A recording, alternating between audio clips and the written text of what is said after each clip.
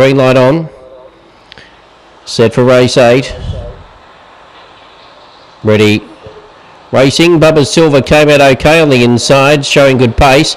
Going up out wide on the track was Dark on Dash to challenge, and out wide Dr. Class.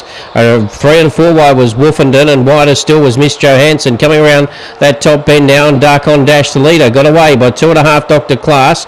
Then came Miss Johansson. Further back there was Bubba Silver. Gracie Never's not in it, but around the corner Dark on Dash is doing it boldly, and Dark on Dash will win it. Bubba Silver flew for second.